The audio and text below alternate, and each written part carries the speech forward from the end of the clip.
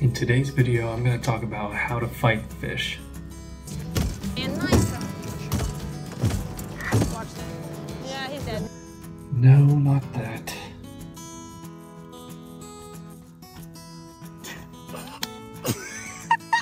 No, not that either. I'm talking about when you get a big fish on the end of your line and you need to do anything possible to get into the net. Let's walk through this example. Okay, set the hook and then let her go. Let her pull you. That doesn't mean rip it out of the water. Yeah, go downstream though. You want her mouth to be above you, because if right now you're pulling the hook right towards you. When you do this and the fish is facing you, you risk pulling it right out of its mouth. There you go.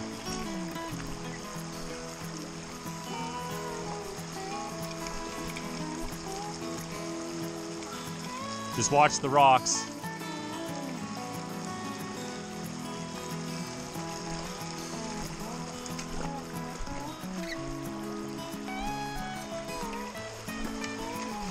Yeah, like if she's going down like that, I'd pull your rod to the left. If she goes up, pull it to the right. So you want to pull it in the opposite direction that she's going. All right. This is basic side pressure for fighting fish.